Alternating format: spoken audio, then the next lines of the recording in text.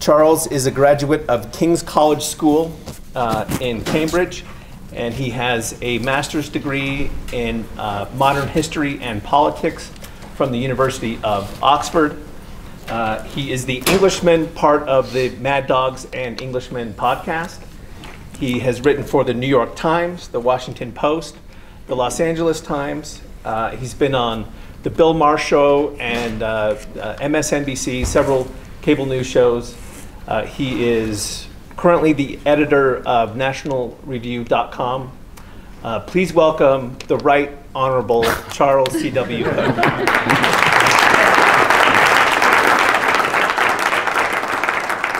So no, I'm actually not the Right Honourable. I'm not allowed to be because I became an American citizen last year and you have to renounce foreign titles. So even if I had been the Right Honourable, I wouldn't have been allowed to keep that.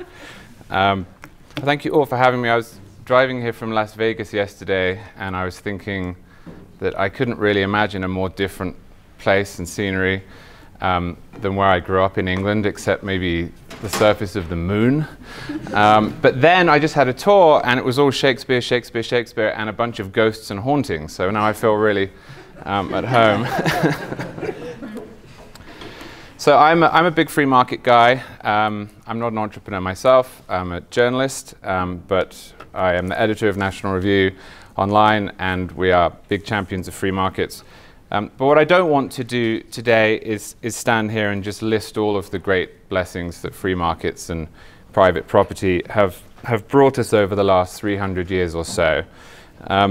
It is, of course, true that at no point in human history have we ever seen anything like the explosion in innovation and prosperity that we're now enjoying.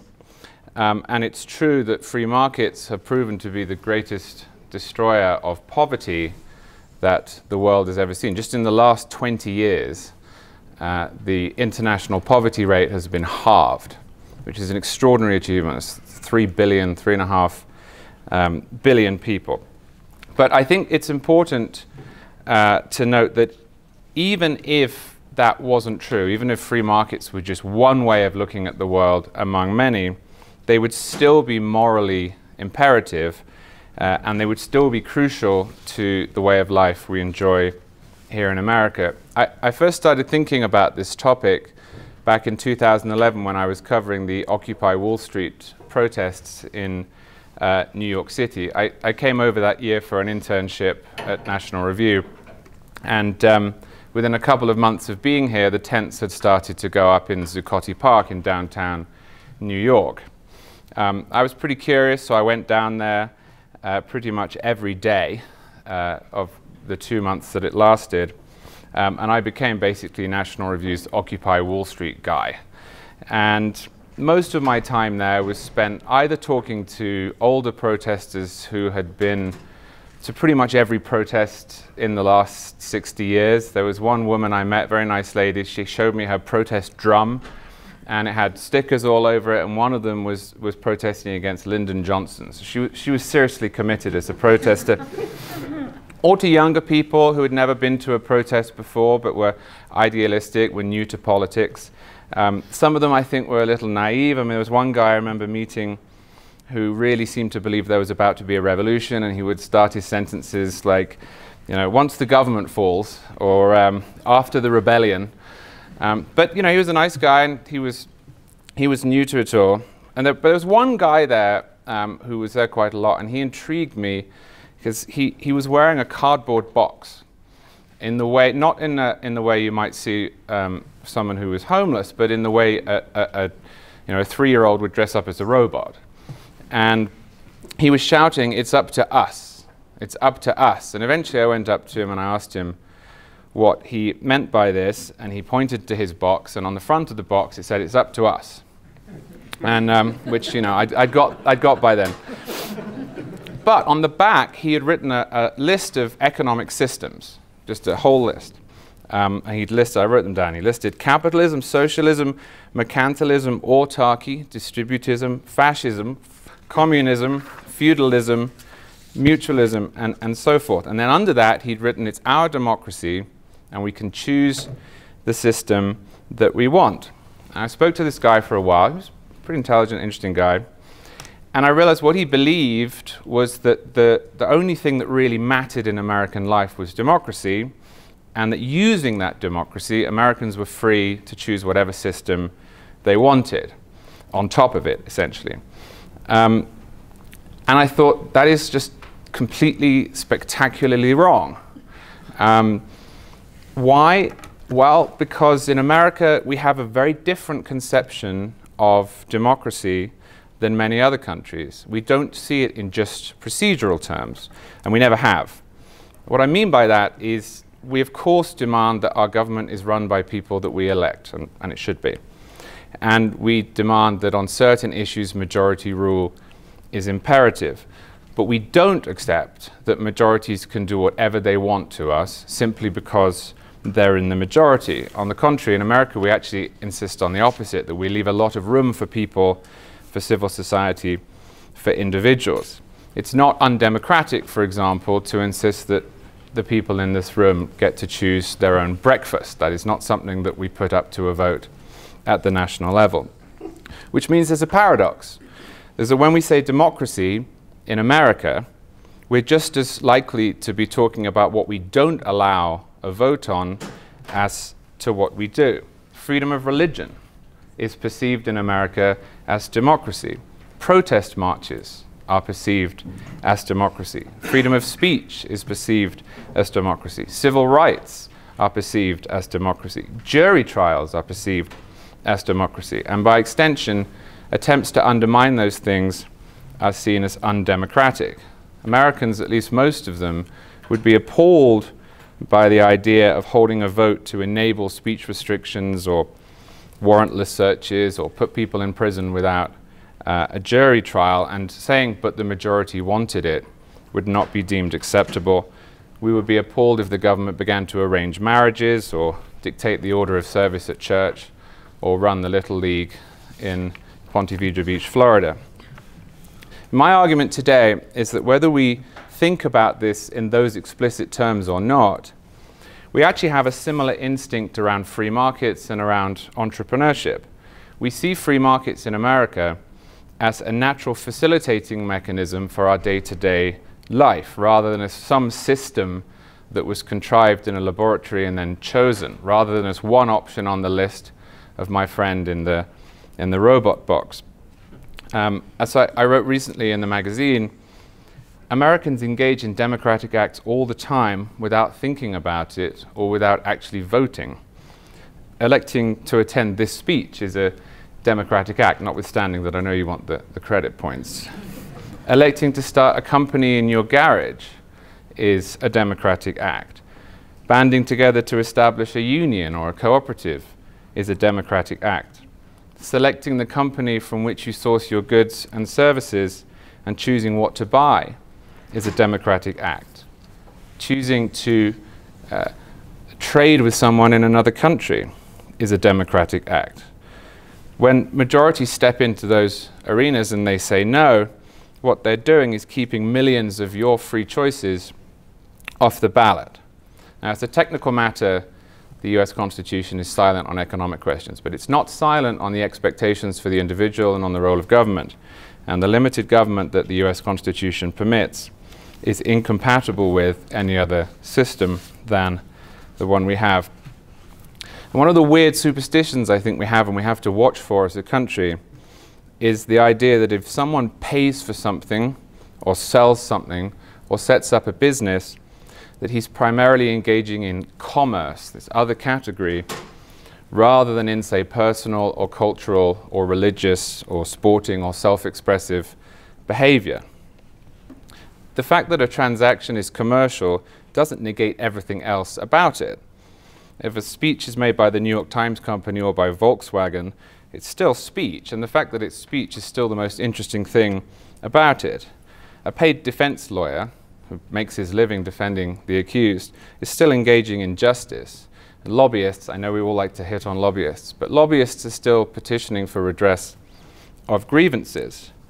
We don't permit the government to ban things under the argument that is not touching other areas. We don't allow the government to ban ink and say, well, it's not touching freedom of the press. We don't allow it to seize churches and then say, well, it's not touching freedom of religion. It's just commerce. We can't separate out the market we have from other democratic behavior in which we engage as a society. So yeah, entrepreneurs run businesses. That's one way of looking at it. But it's the least interesting thing that they do. What's interesting is what those businesses do, whether that's cook food or design telephones or provide plastics or sell books or teach kids the alphabet.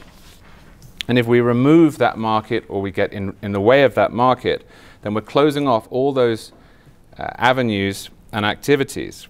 If, as my friend at Occupy Wall Street suggested, we're free to choose other systems, then we're free to choose systems without free markets, and we're free to crush people's capacity to make their own way in life without having to assemble a majority and gain its approval. One of the things that irritates me about our current debates is that the opponents of free markets have managed to garner a reputation for being edgy when they're no such thing. The opponents of free markets are the man. They're the king. They're the bureaucrat on the 14th floor of the concrete building telling you what to do. The rebels and the dissenters in American life are the entrepreneurs. At root, an entrepreneur is a person who says, you know what, I don't want to work for that guy. Or I don't like the way this is being done. Or the status quo is not good enough, I'm going to fix it. The entrepreneur is the one guy who refuses to clap at the dear leader's speech. He's the lay preacher on the upturned soapbox who articulates new heresies for all to hear. He's the misfit who looks at the wheel and says, what if? I've drawn a good number of analogies today with free speech, but I think they're appropriate. We defend free speech on the grounds that it is better to have a vast marketplace of ideas than a few approved lines, even if on occasion the results are unpleasant. And so it is with free markets. Just as fresh thinkers can only thrive absent the censor's pen, so entrepreneurs can only exist in rambunctious, messy cultures that tolerate differences and refuse to reify and ossify the views of the powerful. And the thing is, the results in America genuinely are incredible. Because we have such a strange toleration for individual autonomy here, America has invented all sorts of odd things that would never be dreamed up and haven't been dreamed up in a controlled economy in other places. I'm not just talking about the profusion of small businesses you see everywhere in the country, many of which are named for their owners or a family, or if you're an immigrant like me, for everything American we can think of. I don't know how many of you have seen that Family Guy episode when Peter Griffin is looking for a dry cleaners and he's trying to work out which of the two is owned by an immigrant. And the one on the left is called Spencer's Cleaners, and the one on the right is called Super Cowboy USA Hot Dog Rocket Ship American Cleaners #1. we do that. My local French restaurant in Florida is called JJ's Liberty Bistro, and the guy who owns it's French, so this is a real habit. But I'm talking about the weird things that Americans have invented, like roller coasters and Hot Pockets and drive-in movie theaters and paintball and bubblegum and the electric guitar and virtual reality glasses and Star Wars and the golf cart.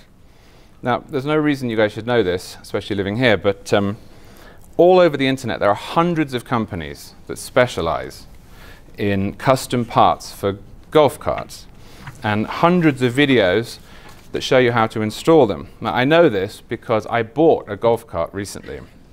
I've never played golf in my life. And I swapped out the 3 horsepower engine in it for an 11 horsepower engine in it, much to the delight of my 3-year-old. And I added some extra seats and mirrors and a stereo and some beer cup holders. But that's just not the case everywhere in the world. The options are extraordinary. I'll give you a couple of examples of what I'm talking about. It's gone out of business now, but there used to be a company not too far from here in Clearfield, Utah, called Aerodynamics. Started in Mountain View, California, eventually moved here. And it started in a warehouse in 1946. It was run by 4 guys, all of them veterans of World War II. And their original idea was to be a repair shop for cars, trucks, and machine tools. But it didn't actually work out like that. Before long, these guys had begun to tinker in their warehouse, and they were so impressed with themselves that they contacted a guy called Walt Disney, who was at that point looking to build Disneyland in California. And they offered to help him build it. Now, none of these guys had college degrees, not a single one. And none of them had any formal training in engineering at all. In fact, that company didn't have a trained engineer working for it until the late 1970s. But over the next 30 years, they built not only half the rides at Disneyland, but they invented pretty much everything that you now think of if you think of an amusement park. They invented the steel roller coaster. They invented the mine train, the log flume, the dark ride, the bobsled. They built the first roller coaster to go upside down, and the first roller coaster to hang from the track, and the first roller coaster to rise above 200 feet. They built everything. It's a Small World is their fault. The second is a TV show that I used to watch in England as a kid called Teenage Mutant Ninja Turtles. Now, this has always interested me because as hard as I try, I cannot imagine the look on the faces of the guys at the TV company when this show was pitched, right? I mean, the writers went in and they were asked what their idea was, and then they must have begun to describe this sort of insane drug vision, right? Well, it's about these 4 turtles which they're mutants, and they live down a sewer, and they train in various martial arts under a rat called Splinter. Yeah. Okay, and what are their names? Well, they're actually all named after Italian Renaissance painters. Oh, they are, yeah. Hence their love of pizza, obviously. I mean, that only happens in America. because the only thing that mattered here was that kids all over the world went crazy for it, just as they had for Disneyland and for aerodynamics. In no universe would aerodynamics or the Teenage Mutant Ninja Turtles have existed without free markets. Nobody in his right mind would have commissioned those products from the center. Now, Arrow would have been asked, you want to spend $20 million sending a train through a corkscrew? Why? So yeah, markets support business, but more important than that, they support entrepreneurs and ultimately civil society itself. And that, I hope, is what we're all ultimately aiming for. Thank you for listening to me talk. I'm happy to take questions on any subject whatsoever, as long as it's not Downton Abbey.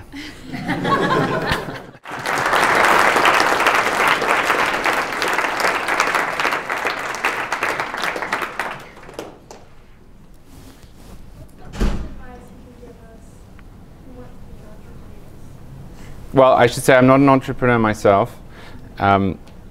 But the first thing is, I think you've got to keep the country free for entrepreneurs. That's not to say you have to vote a particular way. It's not to say you have to have a particular ideology or agree with me on everything. But the root cause of America's prosperity, but also its weirdness, and the weirdness is important, is the ability to fail. And is the ability to try different things without having to ask for permission.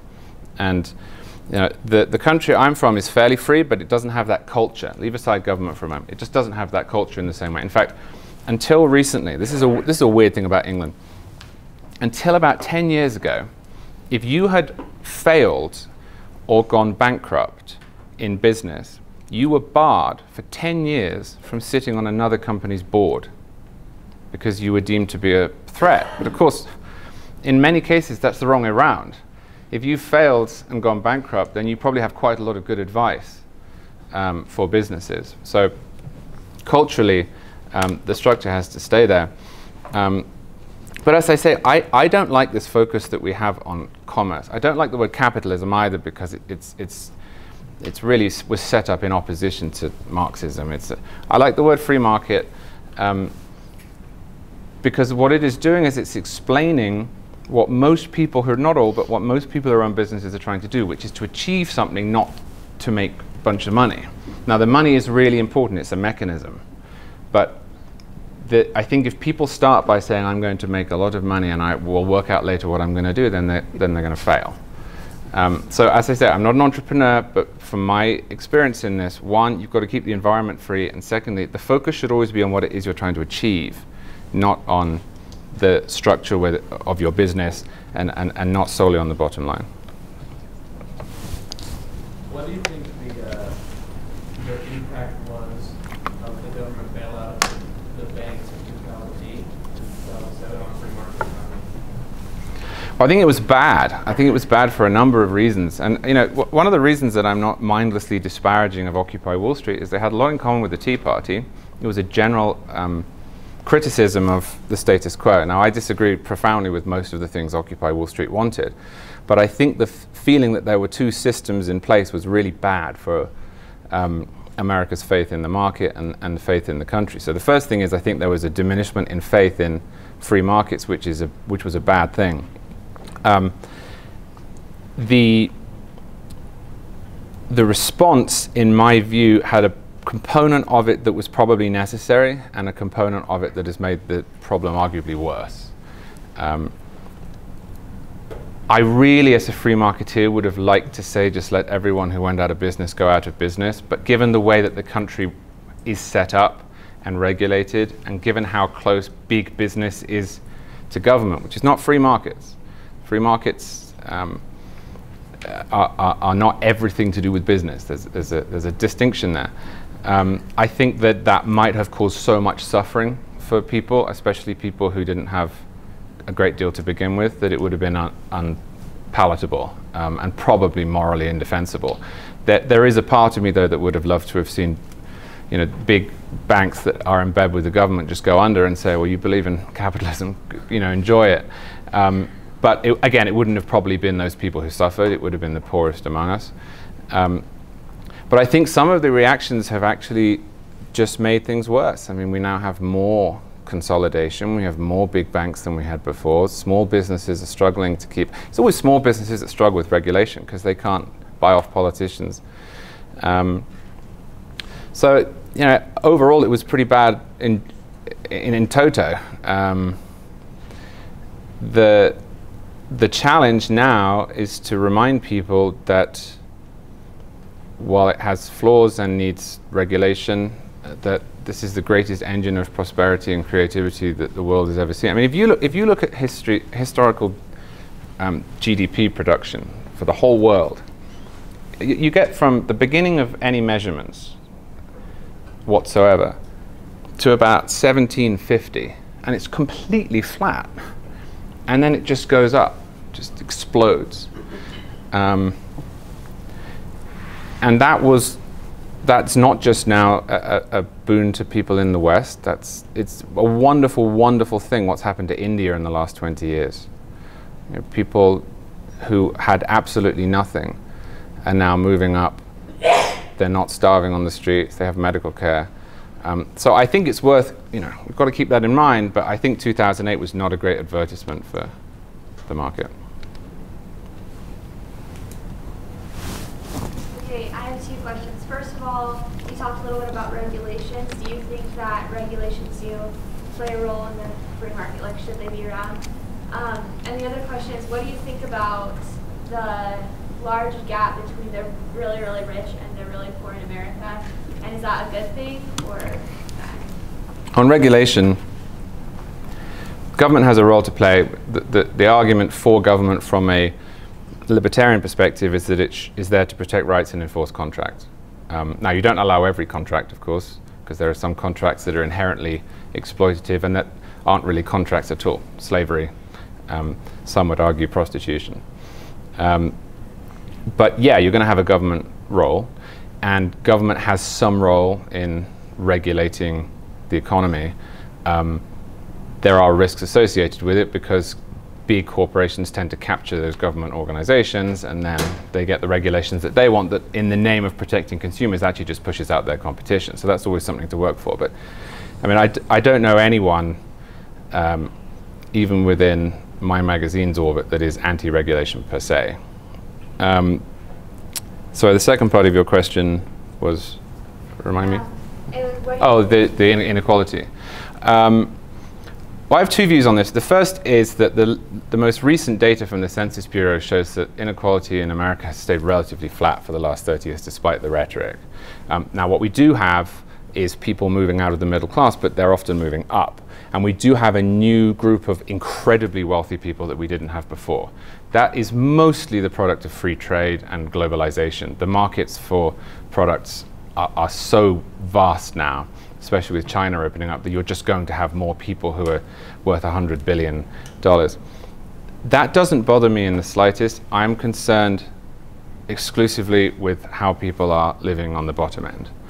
It's a problem of success. To look at somebody who's worth $100 billion, fine, good luck to you.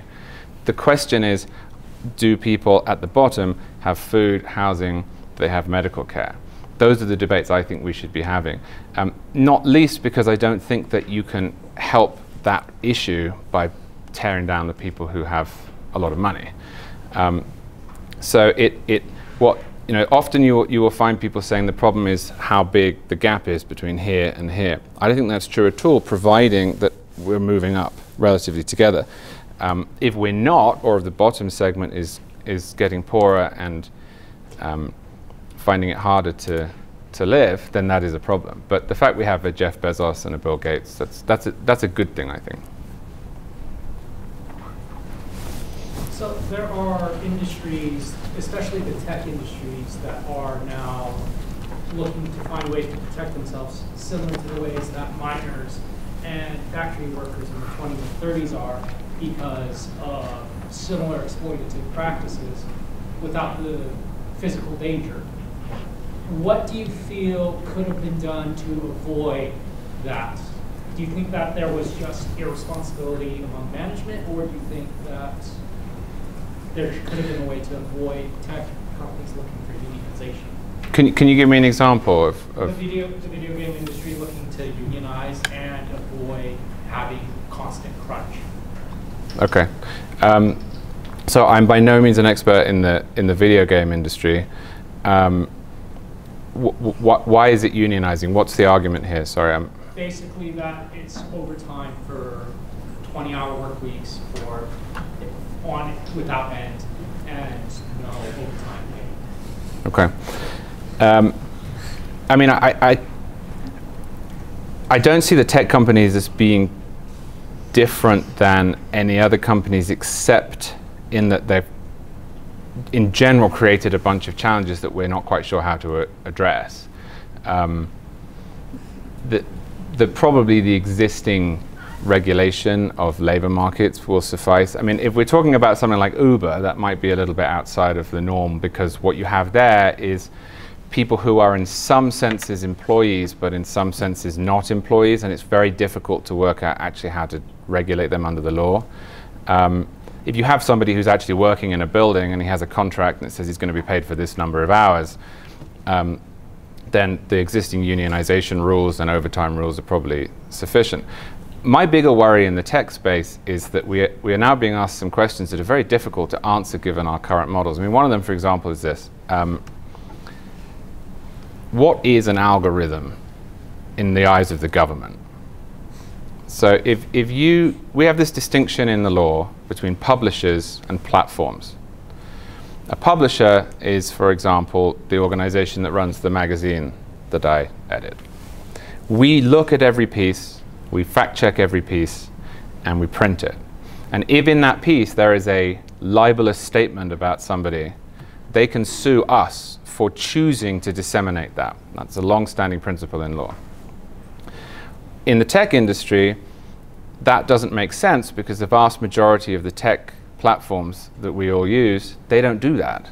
You can write what you like on Facebook, they don't check it. They might check it after the fact, but they never saw it beforehand, they didn't fact check it, they had no bearing whatsoever in its publication. But then there's this middle ground where you can write an automated script and essentially tell it what to do. So you could say, highlight any news that has to do with the sexual abuse allegations against President Trump. Now, have you published that in the way that National Review does? You certainly didn't look at it, you didn't fact check it, but you are also redistributing it around the world deliberately, and having decided that those are the variables you're going to use. I don't know how you even begin to regulate this. I think this is probably the next challenge. In terms of bad working conditions, I think we probably have the tools to deal with that. We now have different ways of working that they'll need to be applied to. So what do you see to be the present dangers for the free market?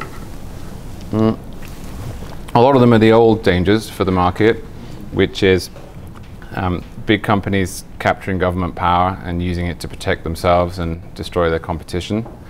I also think that every 30 years or so we need to win the old arguments as to why free markets are a good thing. I mean, my parents were in their 20s in England in the 1970s, and the country was a complete train wreck. I mean, they had rolling blackouts, endless strikes. The telephone company was nationalized. It took you 3 months to get a telephone. So what people used to do is lie and say they were a doctor. So at one point in about 1976, you had 1 million doctors on the waiting list for telephones. This model didn't work, and it was dismantled and it was replaced, and we saw remarkable prosperity as a result. And yet the leader of the Labour Party in England, who has a chance of becoming the next Prime Minister, agrees with all those old policies. That's his political platform, which is, you know, astonishing, certainly to my dad.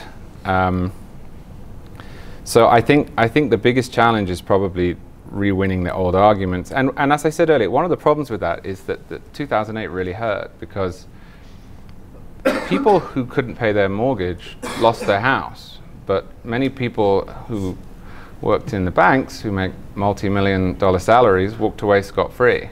And that strikes people as being unfair. Now, as I say, in the end, I think we probably had to do a lot of it, because otherwise the knock-on effects would have been even worse for the people at the bottom. But that is the reaction against that is understandable.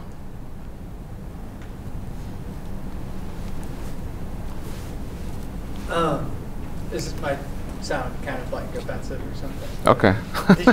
Did you mean tolerable or understandable? I mean, yeah, I mean understandable. I mean, I understand why that sentiment crept up. Yeah. I guess my question is like, so in a free market, then the employer does have the right to decide what type of working conditions exist for, well, blue collar, white collar, whoever. You know what I mean? So to what extent, like, should we allow the employers to decide the working conditions? Well, this goes back to the regulation question, right? My main interest in a free market is that it allows people to fail and to experiment. And I don't think that you can replace that with any system that is going to lead to the same level of prosperity or of creativity that we see. But that's not an argument for unregulated capitalism. It's not an argument for no rules on working conditions. It is an argument for smart regulation, for local regulation, for understanding that in an awful lot of cases, the people who are doing a particular type of work know more about it than people who live 3,000 miles away.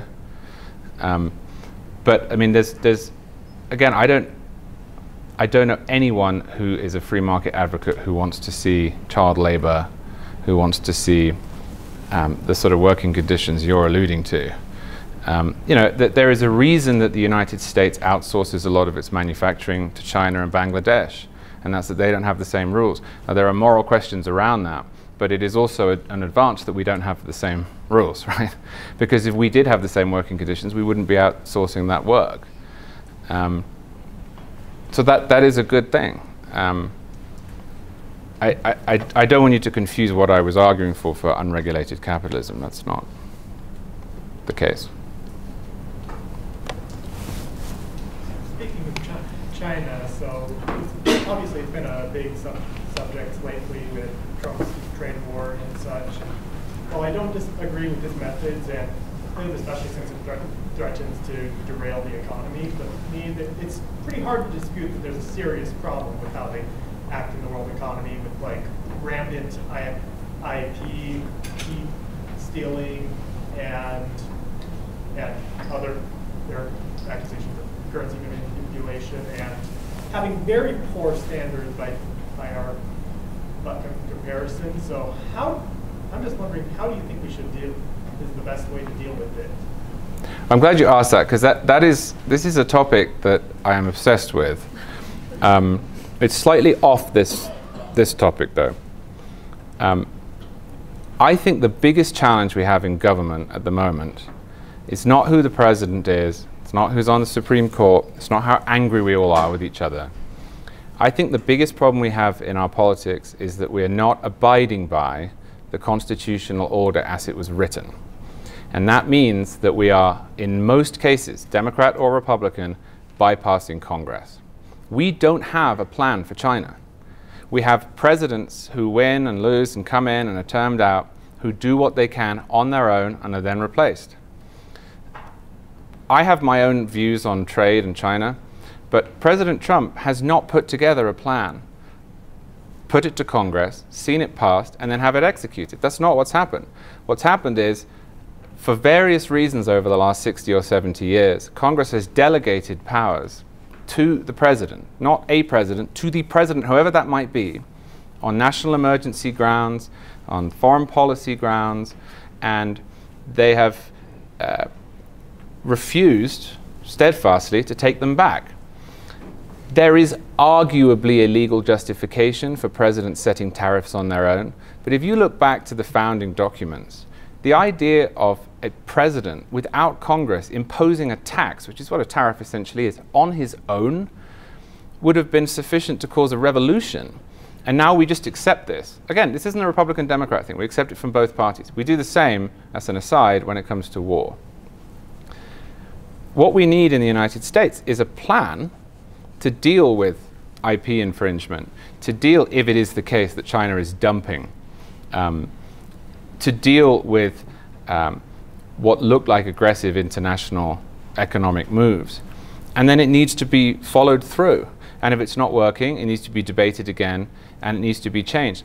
I'm not being facetious here. I honestly get the impression that the president makes this up on Twitter. I mean, that he says it's 20%. No, okay, well, now you've annoyed me, it's 25%. That's not a plan. That is not a plan. That is caprice.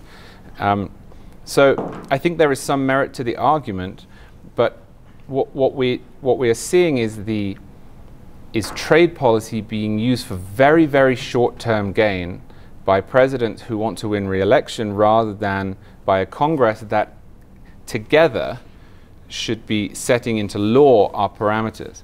I mean, it's not even a secret. During the early 2000s, President Bush protected the steel industry because he needed to win Ohio in 2004. President Reagan did the same thing in the 80s with Harley-Davidson. And President Trump is doing it now. He wants to win the Midwest. He promised he would deliver on this, and he's currently negotiating with China. If I were in his position, I would arguably do the same thing. But he shouldn't be in that position. So I think we need to go right back to the drawing board with this and have a discussion as a country. What do we want to do about this threat? How do we see China? Do we think that it's acceptable for it to be screwing with us? Are the benefits of free trade worth it anyway? Do we have a joined up plan to deal with it? But we don't. We haven't done it. And I know this sounds depressing, but I see no incentives to get there. I don't know if that answered your question, or I just went off on a rant that I really wanted to give. Yeah. I'm intrigued by the title of your book, the Conservatarian Manifesto, Libertarians, Conservatives, and the Fight for the Right Future. There are two parts to this, I guess. One is just, how do you find a harmony between conservative and libertarian positions? You seem to have some very liberal libertarian views and legalizing marijuana, gay marriage, things like that, that are opposed to the traditionally conservative views. And the second part is just you put libertarians in the right, where they could be seen as Sure. straddling both left and right. What are your views on conservatism, libertarianism? I put libertarian on the right at that point because the president was a Democrat, and when the president's a Democrat, libertarians moved into coalitions with conservatives. When the president's a Republican, they tend to move over to the other side. And the book was about how, given the status quo, the two sides can work out their differences. The word conservatarian is not one I came up with, thankfully. It's a kind of ugly word. It's better than liberservative, which was the alternative. But it's one that I kept hearing from people who would say to me, you know, when I'm around conservatives, I feel libertarian. When I'm around libertarians, I feel conservative. There is no way to bridge the gap on a number of national issues. For example, immigration, foreign policy, I think they're always going to be at loggerheads. But the book really does two things. One, it argues that what we need at the moment, and I think this is truer than ever, is a return to a robust federalism which will allow people who have profoundly different views to live in harmony together.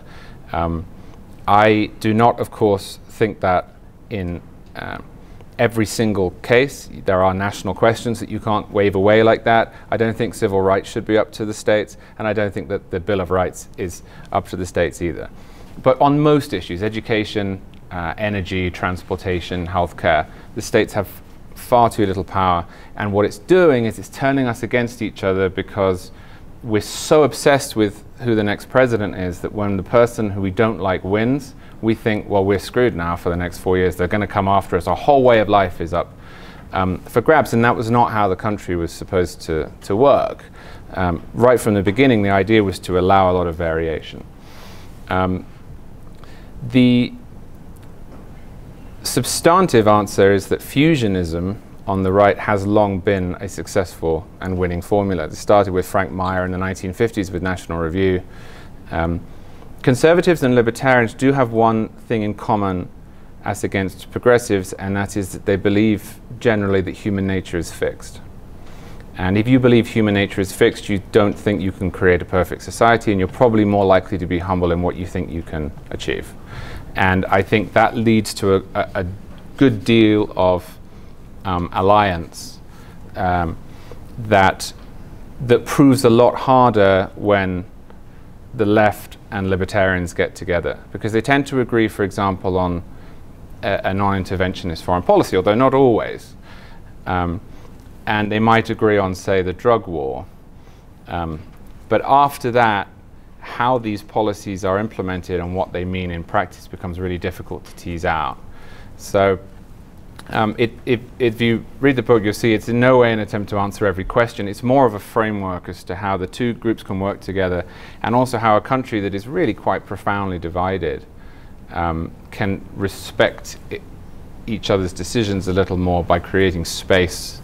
What's the word you would use in business? By limiting their exposure to each election. Probably have time for one more. How do you think Bill Buckley would review your book? What comments do you think he would make? What are some comparisons, some kind of contrasts that you think he might highlight? Wow. Not to hold you to it. No, I mean, I'm enormously pleased. George Will. Yeah, I'm enormously pleased I never had to debate Bill Buckley on my book. What do I think he would have thought of it? Well, I think he'd have recognized a great deal of it, because, as I say, the heart of it is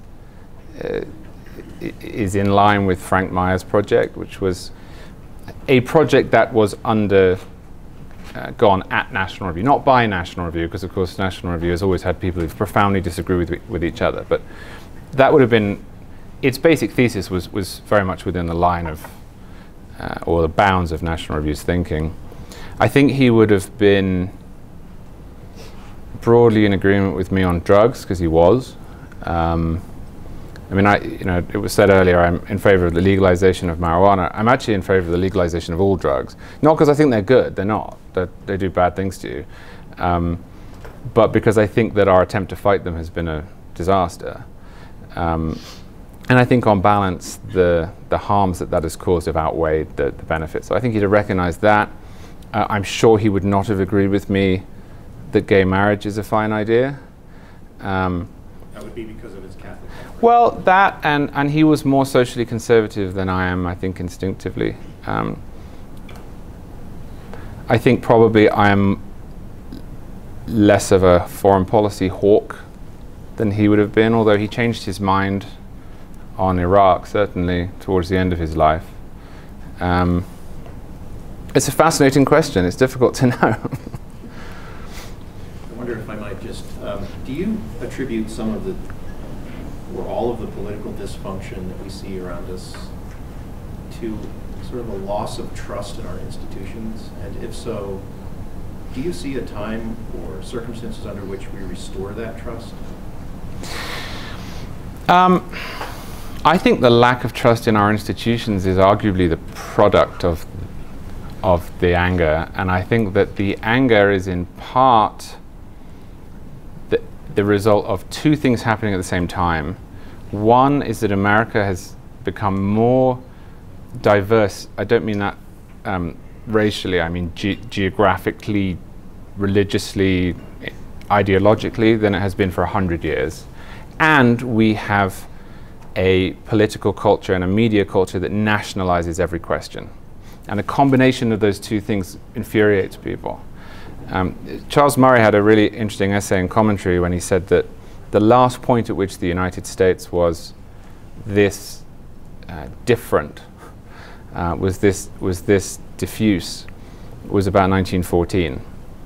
And that when you get to the middle of the 20th century, you see quite a solidification, with the one exception, of course, of the South, which persisted in systematically oppressing African Americans. But other than the South, you have a fairly homogenous country. You have 3 television stations. Everyone watches Walter Cronkite in the evening. People read the same newspapers. Now we don't have that at all. I mean, we have atomization. The internet has come along. We read the news we want to. Cable has any option you want. At the exact same moment that we have decided we should elevate every question to national prominence. And so, I see this on Twitter and I find it extraordinary.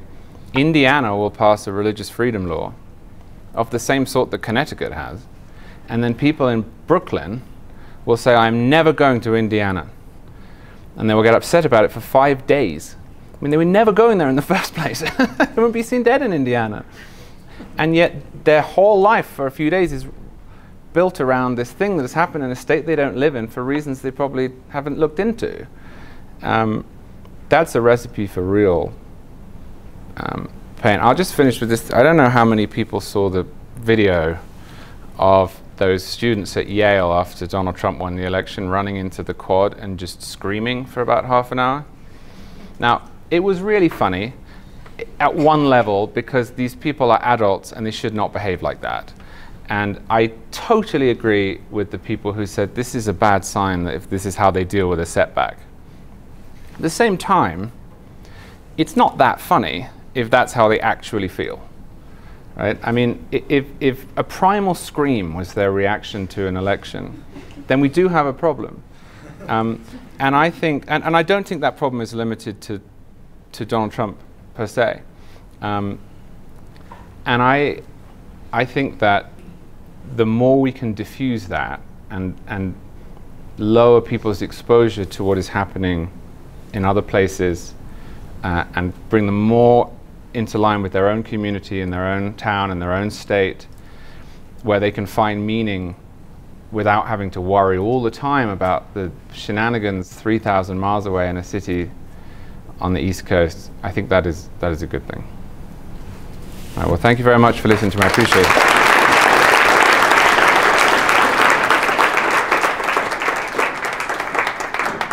Charles, we'd like to present you with with the Cedar Award in recognition of your taking some time and spending time with us today. So thank you very much. Appreciate it.